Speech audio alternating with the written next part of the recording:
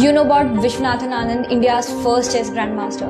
But do you know who is India's first international master? It's time for you to meet Manuel Aaron. Born in Burma, he grew up watching his parents move pieces on the board. The family shifted to Madras after World War II broke out. There, Aaron became the student of Russian language at the house of Soviet culture. This served as a major advantage in his understanding of the game because the majority of chess literature of that time was written in Russian. He became India's first international master in 1961. After winning the West Asian Zonal and the Asian Australian Zonal. Though Aaron finished last in the Stockholm Interzonal the following year, many reputed grandmasters praised his game. The government of India bestowed the Arjuna Award upon him, a first for chess. Aaron started the Tal Chess Club, housed in the Soviet Embassy of Madras. It was named after Mikhail Tal, his chess hero. A young Vishwanathan Anand also visited this club, which had chess boards from the USSR, chess clocks, and a lot of chess books. In 1983, there was a figurative passing of the baton when a 14-year-old Anand defeated Manuel Aaron. Even after his professional playing career was over,